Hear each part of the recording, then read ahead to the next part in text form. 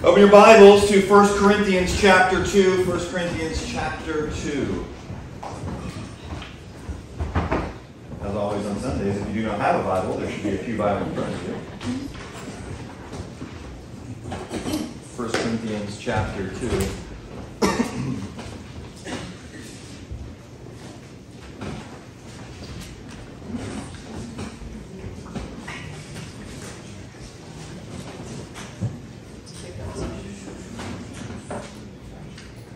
So we just started a couple weeks ago walking through 1 Corinthians together on Wednesday nights, and we don't have a real close agenda on how many verses we get through. It really depends on how much you guys talk and how many questions are asked and things like that. And so over the last few weeks we start off, and of course this is Paul's letter to the church at Corinth. And from what we understand, there were at least 3 letters, but again, only 2 of them are inspired by the Holy Spirit and for Scripture. And so this is known, of course, as 1 Corinthians. And this church at Corinth, as we talked about before, if you're familiar with it at all, not necessarily a church that you would say, it is just full of saints. They are just such good people.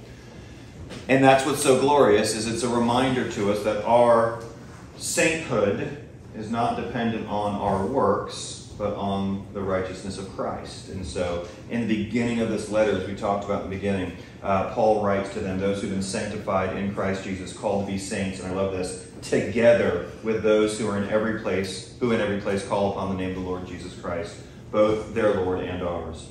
He then moves on like Paul commonly does, and he gives thanksgiving to God for the church. And then he quickly jumps into an issue that's going on in the church. And what was the issue that he is talking about with them, that he's writing about? Right.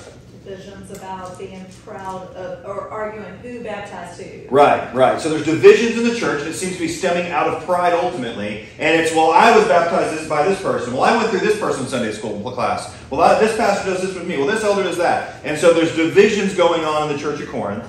And the Apostle Paul says, in essence, which is going to feed the whole discussion even tonight, is the way that they're thinking is worldly. They're thinking worldly when it comes to this idea of who's more important and things like that. In the kingdom of Christ, there should be no divisions over this. Christ is the head, and everyone else is just part of the body. So there should not be these divisions. There should not be this pride. And so when he goes to it, and he goes straight to Christ and Him crucified. That's what he's going to go. He's going to say, listen, here's how I'm going to get you guys back on track. And so this is a great check for all of us. When we're just kind of off the rails a bit in our lives and we're struggling, the thing you got to do is go back to Christ and Him crucified. And he says, I knew nothing among you but Christ and crucified. But we obviously know, again, by the size of this letter and all the things he talks about, he definitely talks about more things with them than just Christ and Him crucified. But everything that Paul teaches, everything that he's about is rooted in the gospel, which is Christ and Him crucified. And so that's what he means when he says he goes back to that. And so last Wednesday, we ended up going chapter 2, verses 1 through 4. And he said that when he came to them, he didn't come with this lofty speech or with great wisdom. He knew nothing again but Christ and crucified. And he says in verse 3, and I was with you in weakness and in fear and much trembling, and my speech and my message were not in plausible words of wisdom, but in demonstration of the Spirit and of power, so that your faith might not rest in the wisdom of men, but in the power of God.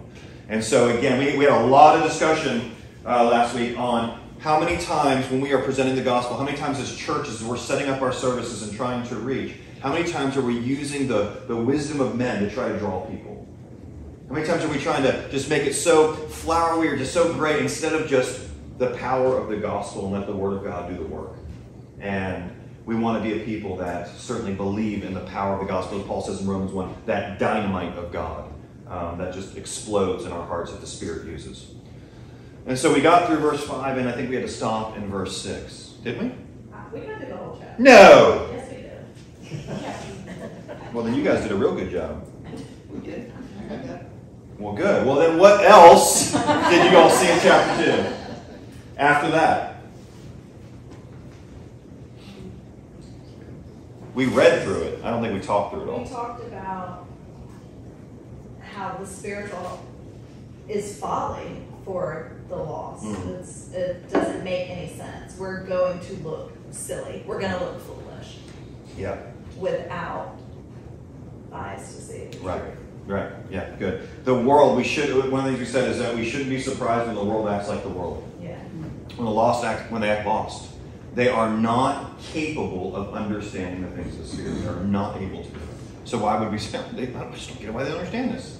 We should understand why they don't understand this. Good. What else? What were some other things that we touched on? Does anyone remember?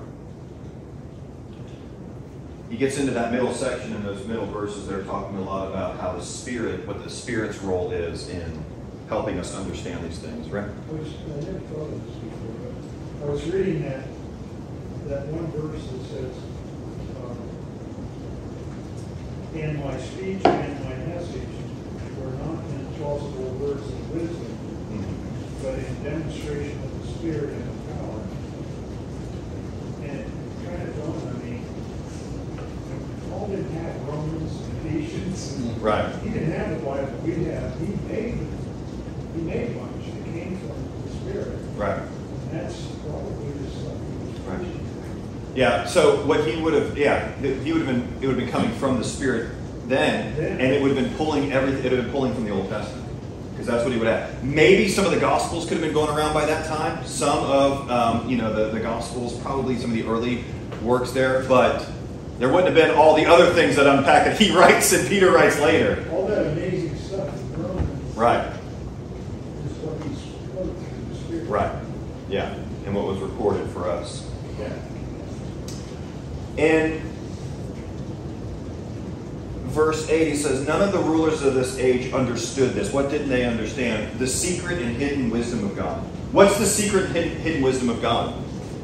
What does he mean when he says that? When he says, we impart this wisdom to you and to others, and it's secret and it's hidden. What is the secret and hidden wisdom of God? The natural man He doesn't understand it. The rulers of this age, they didn't get it. The gospel. It's the mystery of the gospel is ultimately what it is. It's the mystery of Christ. And they didn't understand it, because then he says, if they would have, they wouldn't have crucified the Lord of glory. I love that phrasing, that name for Christ, the Lord of glory. They wouldn't have done that if they understood it. And then he goes into verse 9, but as it is written, what no eye has seen, nor ear heard, nor heart of man imagined, what God has prepared for those who love him. Where does that come from? Study Bibles will help us out on this. Where does that come from? What does it have? Isaiah 64:4. Isaiah 64:4. So I know we didn't go back there last week, so let's go back to Isaiah 64 and check that out.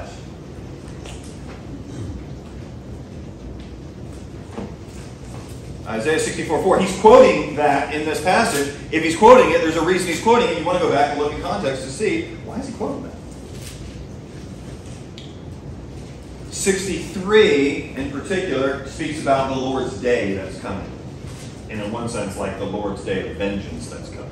Okay, that's what chapter 63 is about. And it just flows straight into chapter 64, to where many of you in your Bibles, you might not even have a heading in there. It might just go straight into, because even though there are chapters, those didn't exist before, remember? So they break it up sometimes, but it flows straight in there. Now it was 64. Somebody start reading for us, though. 64 beginning in verse 1, even though it's part of what's going on in 63, this vengeance, this day of the Lord. Somebody start reading and let's just go through 64 and figure out, why in the world would Paul be quoting this? That's what we're trying to figure out. Why is he quoting 64? So somebody go ahead. Nice and loud. Oh, that you would rend the heavens and come down, that the mountains might quake in your presence, as when fire kindles brushwood, and the fire causes water to boil, to make your name known to your adversaries, and that the nations might tremble at your presence. When you did awesome things that we did not look for, you came down, the mountains quaked at your presence. From of old no one has heard or perceived by the ear, no eye has seen a God beside you, who acts for those who wait for him. You meet him who joyfully works righteousness, those who remember you in your ways. Behold, you were angry, and we sinned. In our sins we have been a long time. And shall we be saved? Stop there. He's quoting back to this psalm. And speaking about, or this part of Isaiah. And it's the Lord's vengeance on the day of the Lord. And certainly against those who have turned against him. And they're pleading really for mercy from God. His people are crying out and saying, Lord, are you going to do these things to these nations that have been hurting us? and that have been killing us. What about when you come down? There were times of old, God, when you came and the mountains quaked when you came. The nations, they were fearful, and now your people are just being taken away. And it looks like, remember, there's a thing that would go on when the nations would overtake Israel. They thought they had won, and they thought their gods could beat Israel's God. And so this idea that they're stronger, or their gods are stronger than the God of the Bible.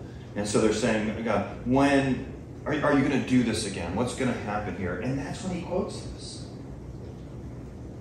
You did awesome things we did not look for, in verse 3. You came down, the mountains quaked to your presence. From of old, no one has heard or perceived by the ear. No eye has seen a God besides you who acts for those who wait for him.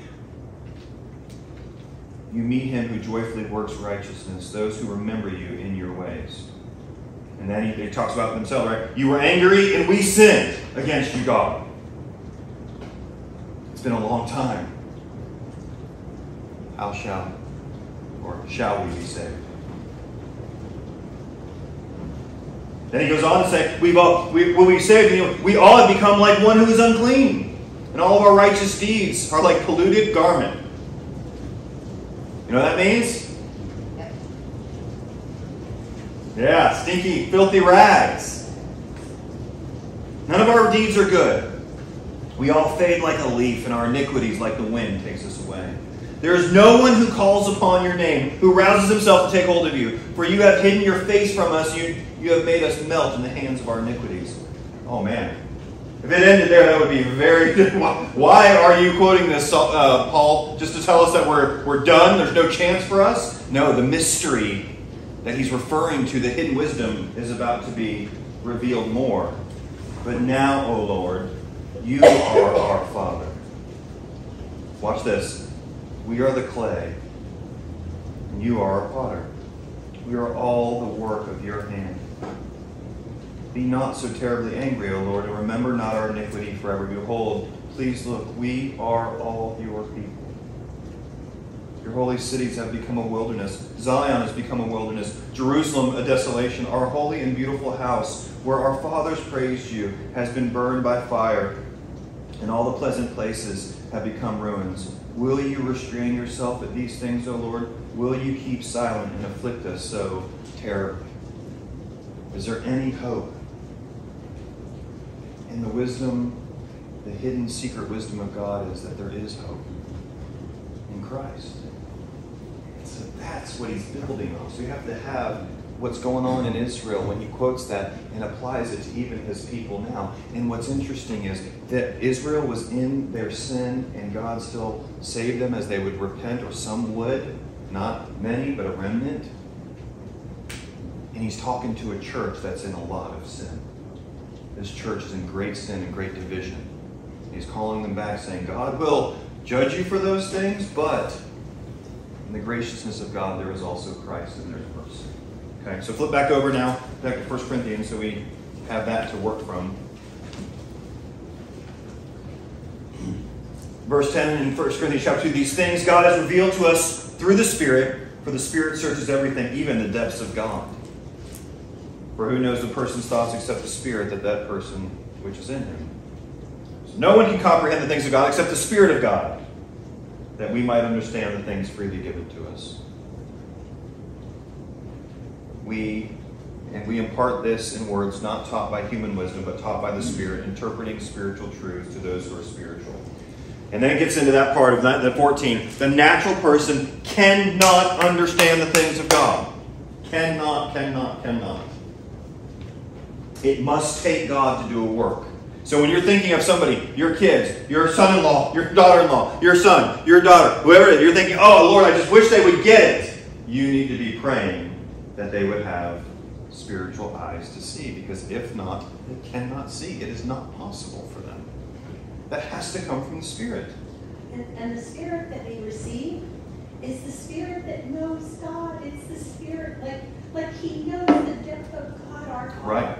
Isn't that interesting? It is. It's just so exciting that that same Spirit that God gives us is the Spirit that knows the depth of Right. God. And that's the Spirit living inside of you, and He's the one that will reveal to you the things of God. That's right. And then as Tom brought up last week, which we skipped over because it was a hard thing to understand, but I guess we have to cover it now. The spiritual person, verse 15, judges all things, but himself to be judged by no one. And then, for who has understood the mind of the Lord so as to instruct him? But we have the mind of Christ. What do we do with those verses? What do you guys make of 15 and 16? We understand he's been drawn, the natural person, Spirit of God. You need the Spirit. The Spirit helps discern everything. What does it mean the spiritual person judges all things, but is himself to be judged by no one? What does that mean? It means that if you're in Christ, that I, for example, am a member of this church, Right. am not equipped to judge other people who are in Christ. That is Christ's job, not my job. And that's hard to balance with things like, well, what if they say, what if it's heretical? Right. So, but In one sense, we're to be, the spiritual person judges all things, but then that same spiritual person himself is judged by no one. Judged all things, not judges all people. Okay. You know, we've got the word. We know Okay. what's right, what's wrong. Okay. that's So correct. in us, we have the Spirit to know what's right and wrong. What's And right. nobody can judge us. We are righteous in Jesus. Mhm. I mean, So- He's our judge. He's our judge, can't be held judged. Okay. Other thoughts? I mean, the other thought is, we can't judge one another because we have a law in our eye. Well, that's part of it too, right? But then also, and literally 3 chapters from now, he's actually going to say, Judge, you do actually judge inside the church when he's talking about the church discipline situation. Because like, wait, what? What are you talking about there? Yeah. He tells us to judge all things. Right. And as Rachel was saying, we are to hold all things Good. in our lives, Good. within the body, without the body, Mhm. whether it's in the workplace or in Right. the home or in the church. Right. We're to judge all things according to Good. God's word. Good. Through the wisdom and the leading of the Holy Spirit. Good. But it's, it's not, I can't sit and look at another believer, an unbeliever, someone that doesn't, there's no evidence of fruit or Right. evidence of salvation, and judge them because I didn't get to be a believer on my own. God, was gracious and kind to choose me. So, that's, God tells us to be careful to judge all things because He has imparted to us the wisdom to do that. Yeah. Okay. Good. I think I used this verse 2 Sundays ago. Okay. Good. So then you have definitely the interpretation. So what I was preaching on was 1 Corinthians 13, which is the great love chapter. Also in this book, yes, good. In this letter. Yep, great letter. Yeah. And you know where he says, hope all things, believe all things. Endures all things, yeah. I think he's getting at something like that. So when you have friction in the church and maybe 2 people are arguing, and wish they weren't, you have a tendency to judge one another. And I think what he's saying is, don't do that. That's for the Lord to do. Mhm. Hope all things, believe all things, love all things, try to make peace. But don't do what these guys were doing, which is, this guy's great, that is better. Right. No. Making judgments that way. Yeah. Yeah. Great. He says, I have a problem with the word judge. Okay. I mean, how can we judge anyone? Mm. I think we should just pray for them. Right. And because, if someone said a second ago, how can we judge when we have a boulder in our own eye? Mm-hmm. So, we just take it to God in prayer. We don't have to Right. agree with it. We don't have to like it. Right. We can talk to them Right. and just pray for them. Right. So what do you do then, brother? When you're you're going through 1 Corinthians, you got your coffee, you're going, and you're like, okay, I'm reading through, and this looks good. And then it does say that you judge all things. What do you personally do with that passage? What do you do with it? Well, when I start to judge other people, Okay. I look at myself. Okay. Good. And then I say, okay, what makes me better than them so I Okay. can judge them? And I just take it to God and say, look, Yeah. I don't understand this. I don't like it. but it's not for me to fix. Yeah. I'm taking it to you and handle it. You said you would. Okay. You said you know. Okay. No, that's pretty simple, but I'm a pretty simple person. So, do you have something there? So, what about myself? Cross fingers. What do you got? Well, I'm jumping from judging all people because, like you said, in a few chapters, we're gonna get to that. Right. Right now, I wanna know the sentence structure for 16, because it says, spiritual person judges all things, but is himself to be judged by no one. For who has understood the mind of the Lord so as to instruct him? To instruct the person not being judged, or him, the Lord? The spiritual person. The spiritual person. Gotcha. So last week you were like, you Yeah. should have an English teacher like Heather so that you could find some. So he did say that, but we knew. That's true. She's telling the truth there. I think he might be talking about who instructs the Lord, or for who has understood the mind of the Lord so as to instruct him, because I think it Yeah. comes from Isaiah. Where does it come from exactly? Isaiah It's quoting. Go ahead. 40:13. So, hold that. Go back to Isaiah 40:13 real quick. Do you want me to read? Yeah, you got it already? Yeah. Girl. You can't do that. All right, help us out. Go ahead.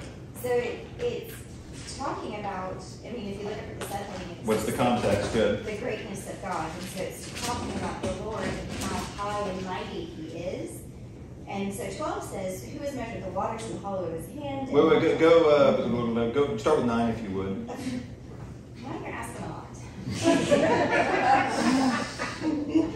Go up to a high mountain, O Zion, herald of good news. Lift up your voice with strength, O Jerusalem, herald of good news. Lift it up, fear not. Say to the cities of Judah, behold your God. Behold, the Lord God comes with might, and his arm rules for him. Behold, his reward is with him, and his recompense before him. He will tend his flock like a shepherd. He will gather the lambs in his arms. He will carry them in his bosom, and gently lead those that are with young. Who has measured the waters in the hollow of his hand, and marked off the heavens with a span, and closed the dust of the earth in a measure, and weighed the mountains in scales, and the hills in a balance? Who has measured the spirit of the Lord, or what man shows him his counsel? That's good. When the prophets speak that way, or when God speaks that way, like in Job, what's the point when he starts to ask those questions of who's done these things? What's that? No one's like him. Nobody's like him. And so when those things begin to come, the reader or the person you're speaking about or to is supposed to go,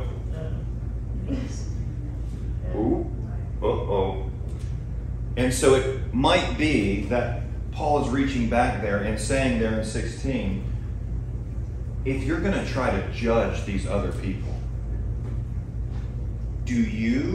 are you the one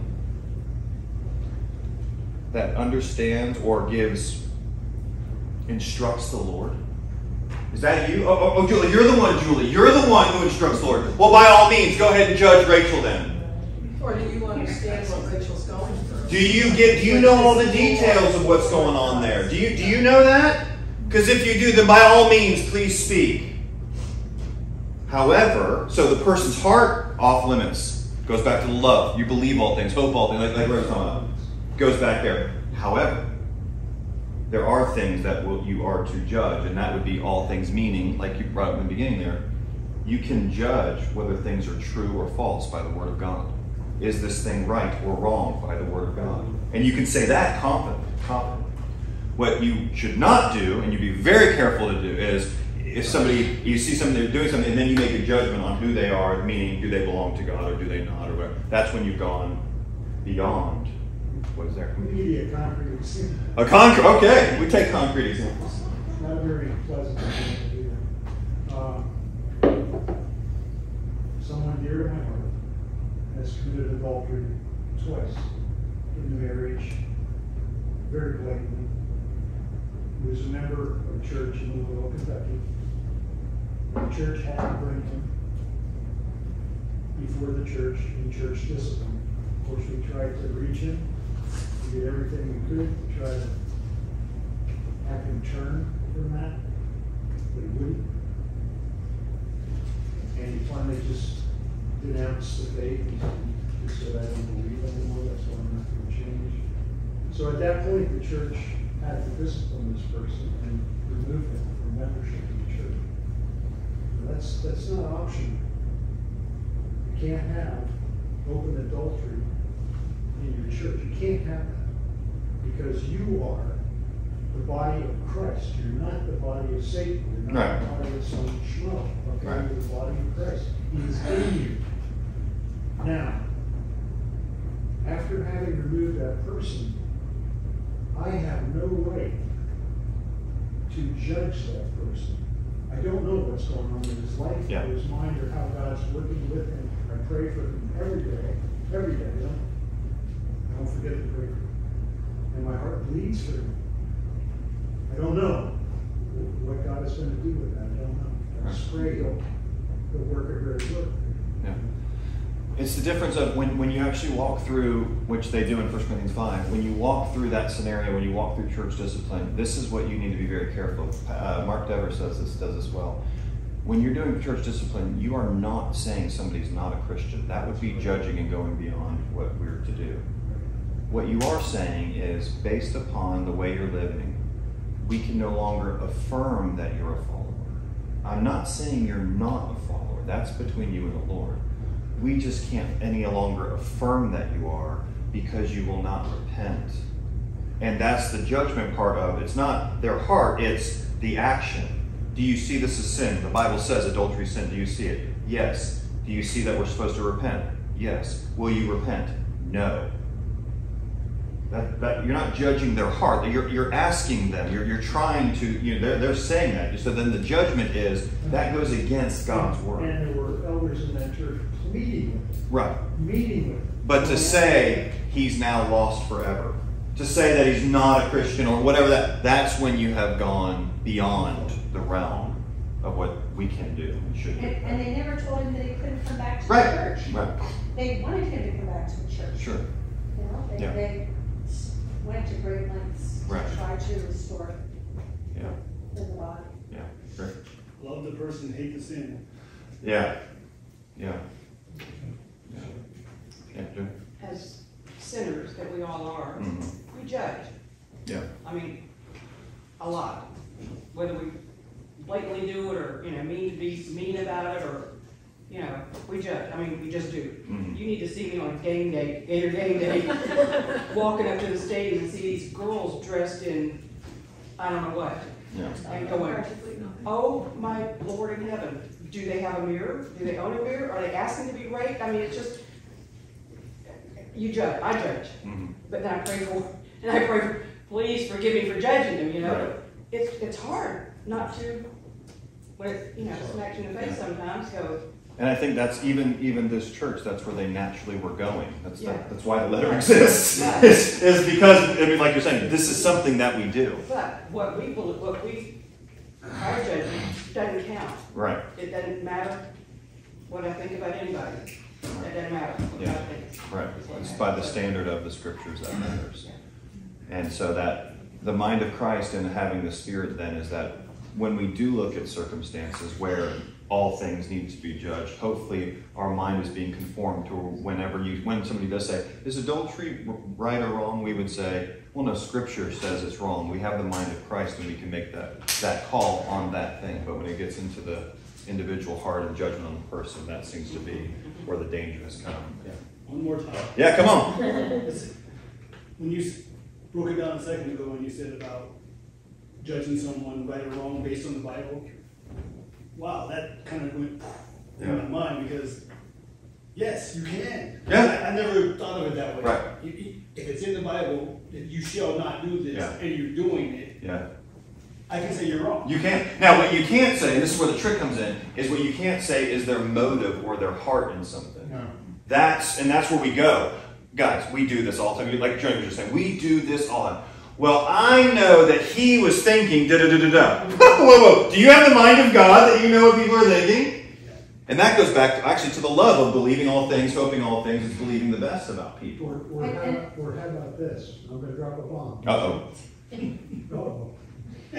Go ahead. How many men in this room have never, ever, once looked at a woman in lust? Right. Gone down the street, on the beach, on TV, wherever. Raise your hand. Yeah. You committed adultery. Yeah. So this person is practicing adultery. Right. That is quite different. According to Scripture, according to Right. 1 John, Right. it's different. Right. And not different in the context that his sin is more reprehensible than mine, Right. but different in the context that you can't allow that in the church. You can't. The difference is, here's the difference, and you said this. If there's unrepentance, Right. I mean, if there's a lack of confessing and genuine repentance, and that's what the elders kept, that was what was Right, missing. right, That was right, what was right, missing, right, and that's why when they met with us and, those involved in the situation, Right. they said, there's just no genuine repentance, and we don't see that, and therefore we have to move forward with Yeah. the church. And so the reason why that should be there is because Christ is in us. Yeah. And if Christ is in us, how can you not repent? You know? And the root of all this has still been pride in the church. That's really what the Church of Corinth had, was a bunch of pride. It's even when you get into the spiritual gifts later, it's all about that they're prideful about the gifts. And that's where he's trying to show us that godly wisdom is different than that worldly wisdom.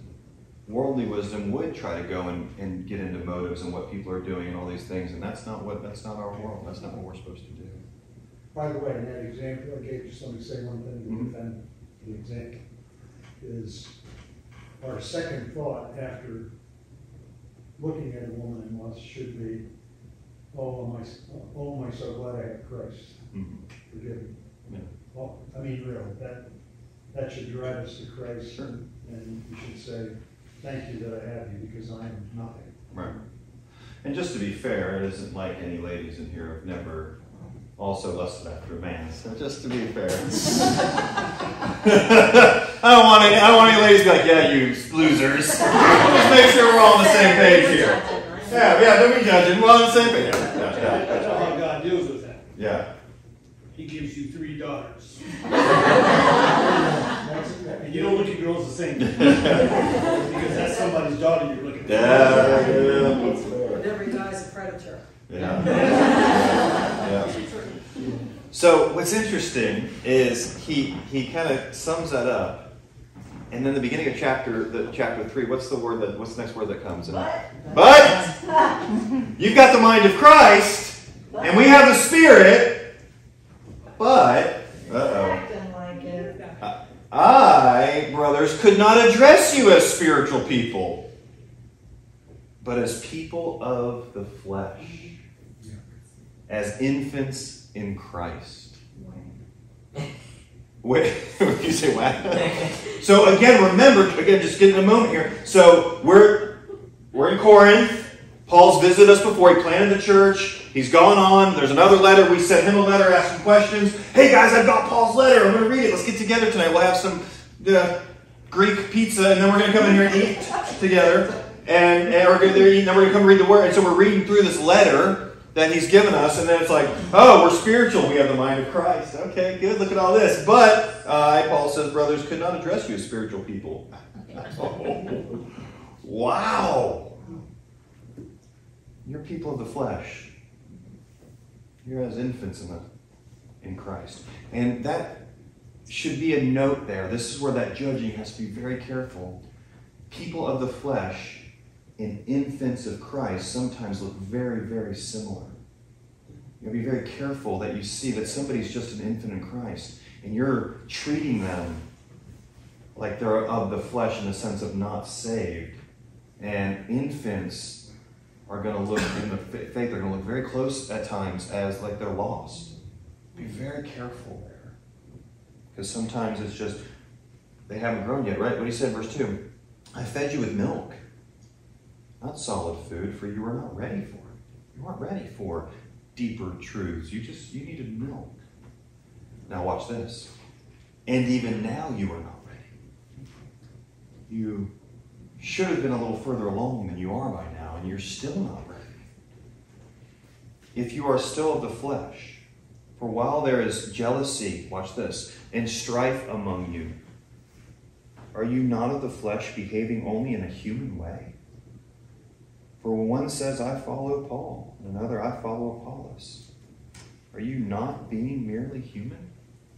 When you have these type of ways of thinking, you are being very much of the flesh and acting like humans instead of spiritual also. And so when jealousy and strife are around, according to what we're seeing here, that's of the flesh, and you're acting like the world.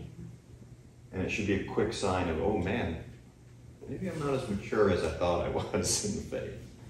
What are some thoughts here you guys have? As he shifts here and starts to talk to them as these, not saying they're not spiritual people, but they're infants. What do you think? I feel like we have to be really careful when we hear or read something like this and know that it's directed toward us. Right. Because we all too often, I feel like, have a tendency to get worked up when someone calls us babies in the face. So like, Which would be pride right. in our heart, probably. Especially when you start to consider salvation as works, Mm-hmm. then this can start to become really offensive to you, because then you're like, well, I stayed up all night and I studied the Bible and I went to church every Sunday and I stayed. Yeah, You know, I'm doing all these things. Right. And then somebody calls And you. then, yeah. So I was Okay. Other thoughts here? That Paul would say this to a church? I think as you mature, though, you could be mature in one area, Okay. be very immature in another. Yeah. And until you're shown, you would be like an infant. Okay. in Yeah, take that imagery of infant. in- Yeah, yeah. In an area. Right, So, right. take that with it. So- Doesn't mean totally. Yeah, so one example that stands out to me, that we talk about this in our home, there was a Christian artist a couple years ago, Lauren Daigle, and she was asked about homosexuality. And I don't remember all the words exactly, but I remember the conversations or the interviews and things, and from listening to it, it sounded like she said, well, I can't make that judgment, going with that line, I can't make that judgment. So people should read the Bible for themselves and just kind of make their own decisions. And she was hammered really hard by quite a few Christians. And should she answer differently? That's not the question I'm going with now. What I noticed though was she was at the time like maybe 23, it seemed like, maybe 25. Yeah, very young, maybe even younger than that, I don't remember, but she was young. And it seems that because she sings really, really well, and because she sings these really nice songs that we like, we kind of expect a maturity in the Christian walk from people like that doesn't always exist. But because something, like you're saying, something seems to be mature or blessed or some form of gifting there, so then we just apply it all the way across the board. And we can do that in our own lives. We can do that with other people as well if we're not careful, and forget that sanctification is a process. And until somebody shows you something just like a child on infant, take Simeon, take it, and go, until they're shown how to do that thing, they're not going to know. Not only that, they have to be able to do it too. And able at that point. Just because you show Simeon a book, Right. you can't expect him to read it. He might not have the intellectual ability Right. to learn how to read yet, Right. but at some point he will. Yeah. And so in that sanctification process, if the Lord hasn't brought us to a certain point, you have to be very wise when you're discipling people and even calling out people and things of that nature. When you are trying to help them with sins, you have to realize where are they at and what's their understanding and what's going on. And if you're kind of setting the bar way over here and they're not even able to at that point yet. If there really is this idea of Romans 12 that our minds must be renewed by the washing of the Word, it's not like it's a, overnight. I mean, for me, that's not an overnight thing. I don't know about you guys, but for me, that's a long process. There are things that if you had asked me 10 years ago, is that sin? I would say, no, that's not sin. Are you kidding me? That's exactly what I was going to say. That was such a good example to use with her, because if we all would stand in judgment of her at that time. Right. If we all look, reflect on ourselves and say, is every time we've been asked a question, a spiritual question, did we answer correctly? Right. Or even the way we would Right. now? that Right, we now are versus- more right. spiritually mature, hopefully. Right. Then, would we have always answered correctly? Right. And why is it fair to hold her to that same Right. standard? Just Yeah. because she has this platform. Right. Yeah. And it doesn't mean that she shouldn't grow in how to answer that. She should. But there were judgments made of, she's not a Christian. She doesn't believe about it. It was like, whoa, easy. Now what does Scripture say? Scripture does speak clearly about the topic, so that's what we can say. But her heart on what she's doing, and I gotta be very careful with things like that. And again, this idea of, apparently, you can be, now there's different, these are some of the tensions of our sanctification here, right? Jesus is the author and perfecter of our faith. He works in us and he moves us along, all those things. And at the same time, Paul's like, you guys should have been further by now. I'm having to talk to you, and I have to give you milk still, when you should be on meat. So it's this tension of God's working in his timing on things, and there's a side here that you should be further along. And that's the mystery that's in our sanctification. And if you guys understand, you got it better than I do. Yeah. Well, it just seems to me that any judgment that we do should be, first of all, in humility. Yeah. And very prayerful. Right. But it tends to be done mostly in pride. Right. And Yeah. so many Christians, and we talk about it a lot in our family, but Christians today, kind of as a whole, I think we're some of the ugliest people in our country. Yeah. Mm. And we don't see it here, not every church, but I'll tell you what, when you're out with it, so full of pride, they just know. And not just judging within their own church, but judging the non-believers who, why? Which, in like 2 chapters, we got Paul's like, don't do that. Yeah, we should be loving them, we should be, Right. love them, bring them Right. into, be Yeah. patient with them. Yeah. But all of this, it just seems like Christians in general, just so full of self-righteousness and pride, and they're just, the judgment seems to be coming from them, Right. not a prayerful humility saying, Right. I feel that I need to address Yeah. this, Yeah, and that reminds me when Jesus actually does talk about judging. That's where a lot of people go when they talk about judging and go, judge not or you'll be judged with that same measure. And that's usually where people go. So, judge not, well, okay, what are we saying? That's not even fully what that means. But I will say this, that measure that you use. So all those who quickly with this young girl, that type of judgment to where there's no grace at all in a room for growth, in a room for, hey, she needs to learn and grow. Nothing there, like you have to be perfect right now. If that's how you want to judge another Christian, then that judgment will be used against you. Is that how you want it? No. Yeah. No, sorry. Heather first and then Lee. I pointed back there. Go ahead. Paul, in this little section, is also going off of a pattern of behavior. He's not seeing one instance that this church has done, and then writing them a letter and jumping all over them. He's seeing their attitude continue. Mm-hmm. He's seeing the judgments and the pride grow and swell, and he's saying, okay, now it's going too far, but this is not just a one-time thing. I'm not seeing repentance. I'm not seeing change. I've got to call you out on the sin. Right. So I think we miss that a lot too. Yeah. Especially when it comes to loved ones, it seems. Yeah. Those closest to you? Yes. Yeah. Where just that, man, really didn't do the dishes tonight. Whoa. There's other examples we could have, I'm sure. Yeah, okay, yeah, go ahead.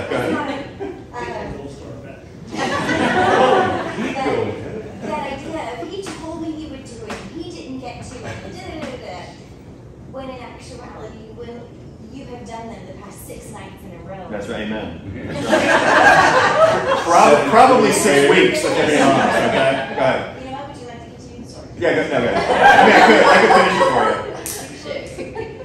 So, I think, especially with our loved ones, or those that we are being loving with, we have to watch and see if we're seeing the fruit of repentance. If God is already working, or if God will use us as that means of grace to reveal it to them. Yeah, and Paul already said how much he's been praying for them, and how many times are we so quick to go ahead and correct? Let me tell you what you've done wrong, and we have not spent the time that, like Paul has spent in praying for that person, asking God to reveal it to them, show them. And Lord, if you want to use me, then use me, but if not, yeah. So we're in our time, so I want to ask this as we kind of just close down.